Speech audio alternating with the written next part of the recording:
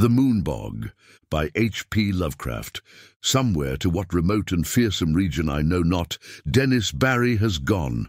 I was with him the last night he lived among men, and heard his screams when the thing came to him. But all the peasants and police in County Meath could never find him, or the others, though they searched long and far. And now I shudder when I hear the frogs piping in swamps, or see the moon in lonely places. I had known Dennis Barry well in America, where he had grown rich, and had congratulated him when he bought back the old castle by the bog at sleepy Kilderry. It was from Kilderry that his father had come, and it was there that he wished to enjoy his wealth among ancestral scenes. Men of his blood had once ruled over Kilderry and built and dwelt in the castle, but those days were very remote, so that for generations the castle had been empty and decaying. After he went to Ireland, Barry wrote me often and told me how under his care the grey castle was rising tower by tower to its ancient splendour, how the ivy was climbing slowly over the restored walls as it had climbed so many centuries ago, and how the peasants blessed him for bringing back the old days with his gold from over the sea. But in time there came troubles, and the peasants ceased to bless him, and fled away instead as from a doom. And then he sent a letter and asked me to visit him, for he was lonely in the castle with no one to speak to, save the new servants and labourers he had brought from the north. The bog was the cause of all these troubles, as Barry told me the night I came to the castle. I had reached Kilderry in the summer sunset, as the gold of the sky lighted the green of the hills and groves, and the blue of the bog, where on a far islet a strange olden ruin glistened spectrally. That sunset was very beautiful, but the peasants at Ballylock had warned me against it, and said that Kilderry had become accursed, so that I almost shuddered to see the high turrets of the castle gilded with fire. Barry's motor had met me at the Ballylock station, for Kilderry is off the railway. The villagers had shunned the car and the driver from the north, but had whispered to me with pale faces when they saw I was going to Kilderry. And that night, after our reunion, Barry told me why. The peasants had gone from Kilderry because Dennis Barry was to drain the great bog. For all his love of Ireland, America had not left him untouched, and he hated the beautiful wasted space where peat might be cut and land opened up. The legends and superstitions of Kilderry did not move him, and he laughed when the peasants first refused to help, and then cursed him and went away to Ballylock with their few belongings, as they saw his determination. In their place he sent for labourers from the north, and when the servants left, he replaced them likewise. But it was lonely among strangers, so Barry had asked me to come. When I heard the fears which had driven the people from Kilderry, I laughed as loudly as my friend had laughed, for these fears were of the vaguest, wildest, and most absurd character. They had to do with some preposterous legend of the bog, and of a grim guardian spirit that dwelt in the strange olden ruin on the far islet I had seen in the sunset. There were tales of dancing lights in the dark of the moon, and of chill winds when the night was warm, of wraiths in white hovering over the waters, and of an imagined city of stone deep down below the swampy surface. But foremost among the weird fancies, and alone in its absolute unanimity, was that of the curse awaiting him who should dare to touch or drain the vast reddish morass. There were secrets, said the peasants, which must not be uncovered, secrets that had lain hidden since the plague came to the children of Partholan in the fabulous years beyond history. In the Book of Invaders it is told that these sons of the Greeks were all buried at Tallaght, but old men in Kilderry said that one city was overlooked save by its patron moon-goddess, so that only the wooded hills buried it, when the men of Nemed swept down from Scythia in their 30 ships. Such were the idle tales which had made the villagers leave Kilderry, and when I heard them, I did not wonder that Dennis Barry had refused to listen. He had, however, a great interest in antiquities, and proposed to explore the bog thoroughly when it was drained. The white ruins on the islet he had often visited, But though their age was plainly great, and their contour very little like that of most ruins in Ireland, they were too dilapidated to tell the days of their glory. Now the work of drainage was ready to begin, and the labourers from the north were soon to strip the forbidden bog of its green moss and red heather, and kill the tiny shell-paved streamlets and quiet blue pools fringed with rushes. After Barry had told me these things, I was very drowsy, for the travels of the day had been wearying, and my host had talked late into the night. A manservant showed me to my room, which was in a remote tower overlooking the village and the plain at the edge of the bog and the bog itself, so that I could see from my windows in the moonlight the silent roofs from which the peasants had fled, and which now sheltered the labourers from the north, and too the parish church with its antique spire, and far out across the brooding bog the remote olden ruin on the islet gleaming white and spectral. Just as I dropped to sleep, I fancied I heard faint sounds from the distance, sounds that were wild and half musical, and stirred me with a weird excitement which coloured my dreams. But when I awaked next morning, I felt it had all been a dream, for the visions I had seen were more wonderful than any sound of wild pipes in the night. Influenced by the legends that Barry had related, my mind had in slumber hovered around a stately city in a green valley, where marble streets and statues, villas and temples, carvings and inscriptions, all spoke in certain tones the glory that was Greece.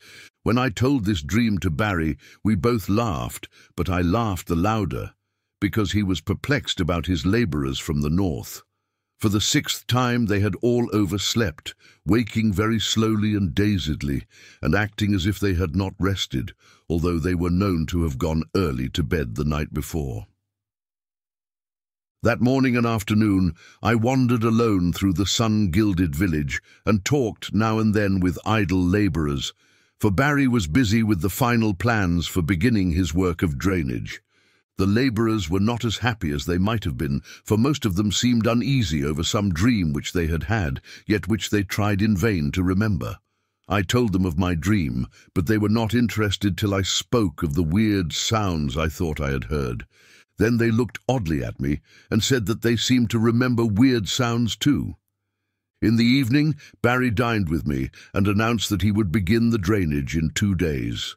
I was glad, for although I disliked to see the moss and the heather and the little streams and lakes depart, I had a growing wish to discern the ancient secrets the deep-matted peat might hide.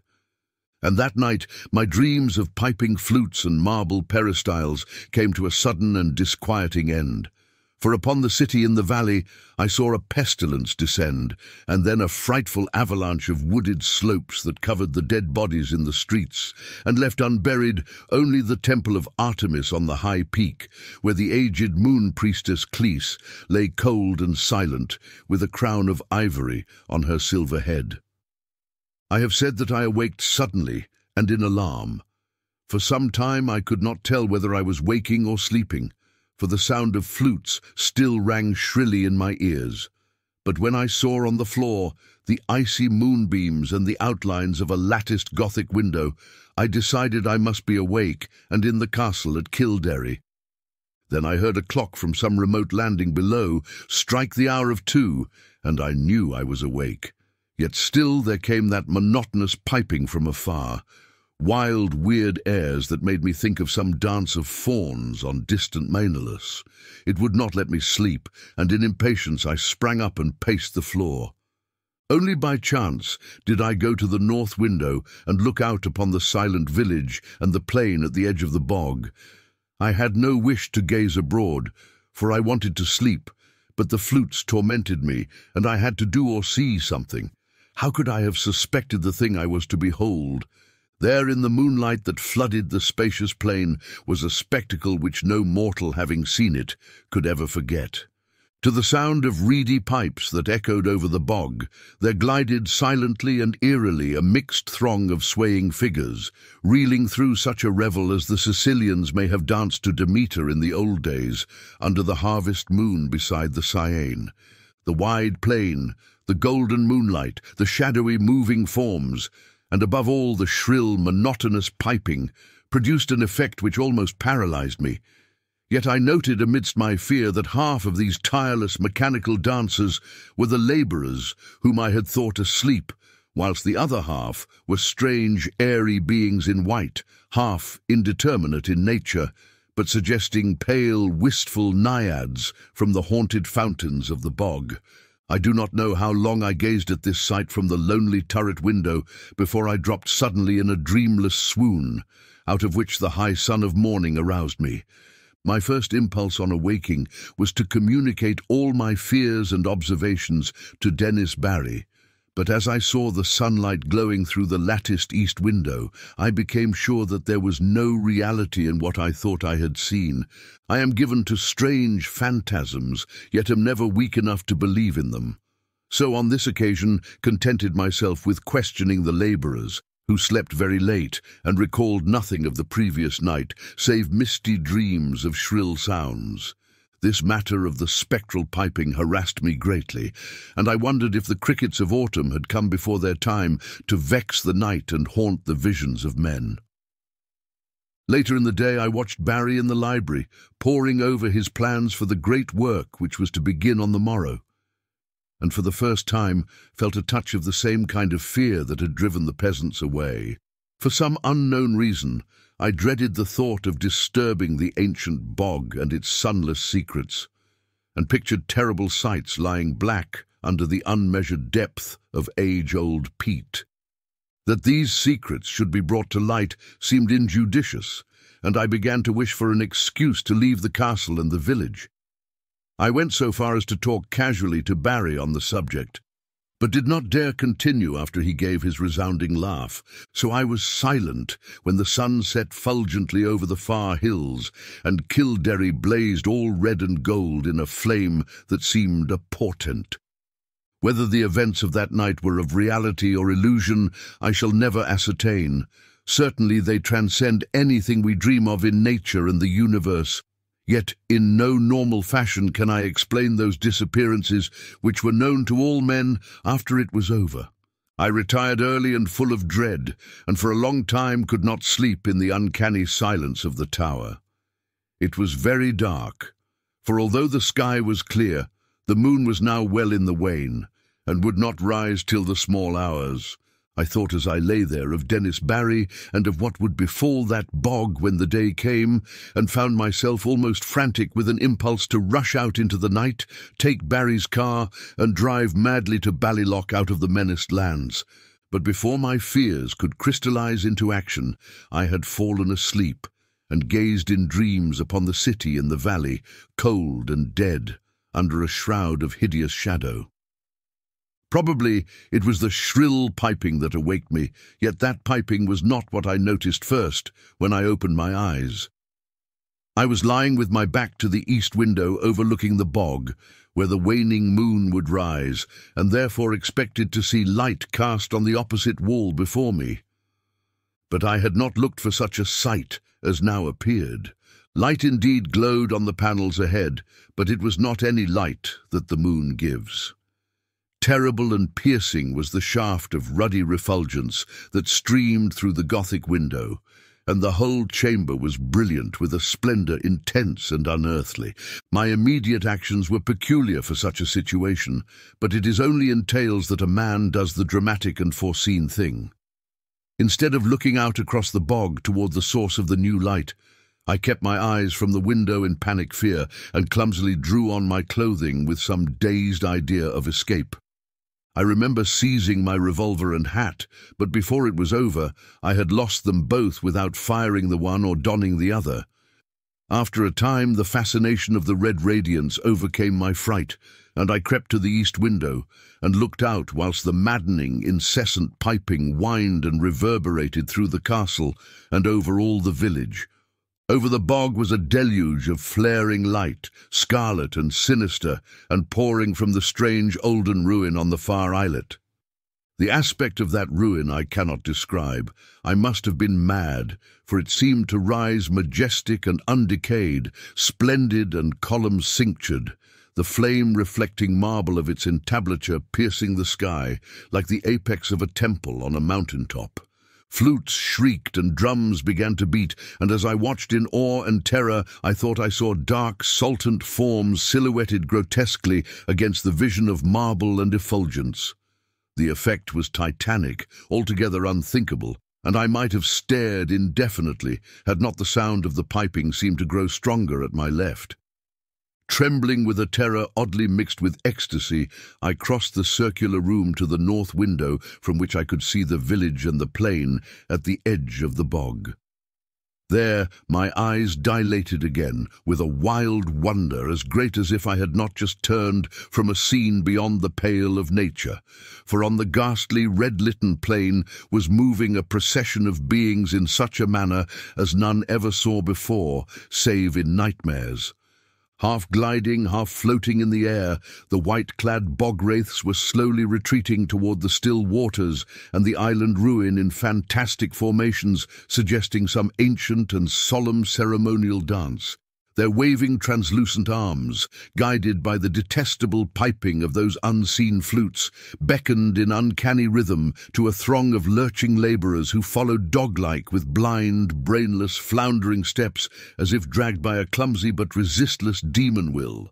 As the naiads neared the bog, without altering their course, a new line of stumbling stragglers zigzagged drunkenly out of the castle from some door far below my window, groped sightlessly across the courtyard and through the intervening bit of village, and joined the floundering column of labourers on the plain.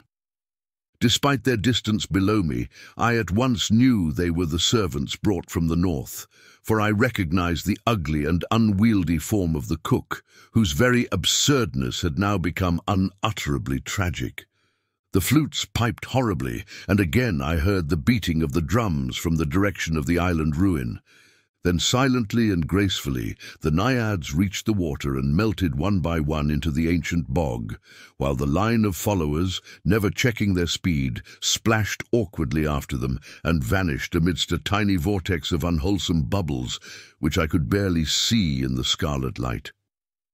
And as the last pathetic straggler, the fat cook, sank heavily out of sight in that sullen pool, the flutes and the drums grew silent, and the blinding red rays from the ruins snapped instantaneously out, leaving the village of doom lone and desolate in the wan beams of a new-risen moon. My condition was now one of indescribable chaos. Not knowing whether I was mad or sane, sleeping or waking, I was saved only by a merciful numbness. I believe I did ridiculous things such as offering prayers to Artemis, Latona, Demeter, Persephone, and Pluton. All that I recalled of a classic youth came to my lips as the horrors of the situation roused my deepest superstitions. I felt that I had witnessed the death of a whole village, and knew I was alone in the castle with Dennis Barry, whose boldness had brought down a doom. As I thought of him, new terrors convulsed me, and I fell to the floor, not fainting, but physically helpless. Then I felt the icy blast from the east window where the moon had risen, and began to hear the shrieks in the castle far below me. Soon those shrieks had attained a magnitude and quality which cannot be written of, and which make me faint as I think of them. All I can say is that they came from something I had known as a friend. At some time during this shocking period, the cold wind and the screaming must have roused me, for my next impression is of racing madly through inky rooms and corridors, and out across the courtyard into the hideous night. They found me at dawn, wandering mindless near Ballylock, but what unhinged me utterly was not any of the horrors I had seen or heard before. What I muttered about as I came slowly out of the shadows was a pair of fantastic incidents which occurred in my flight, incidents of no significance, yet which haunt me unceasingly when I am alone in certain marshy places or in the moonlight. As I fled from that accursed castle along the bog's edge, I heard a new sound, common, yet unlike any I had heard before at Kilderry. The stagnant waters, lately quite devoid of animal life, now teemed with a horde of slimy, enormous frogs which piped shrilly and incessantly in tones strangely out of keeping with their size. They glistened bloated and green in the moonbeams and seemed to gaze up at the fount of light. I followed the gaze of one very fat and ugly frog, and saw the second of the things which drove my senses away. Stretching directly from the strange olden ruin on the far islet to the waning moon, my eyes seemed to trace a beam of faint, quivering radiance, having no reflection in the waters of the bog. And upward along that pallid path, my fevered fancy pictured a thin shadow slowly writhing. A vague, contorted shadow, struggling as if drawn by unseen demons. Crazed as I was, I saw in that awful shadow a monstrous resemblance, a nauseous, unbelievable caricature, a blasphemous effigy of him who had been Dennis Barry. Thank you for listening. If you would like to support this channel, then please hit the like button and subscribe.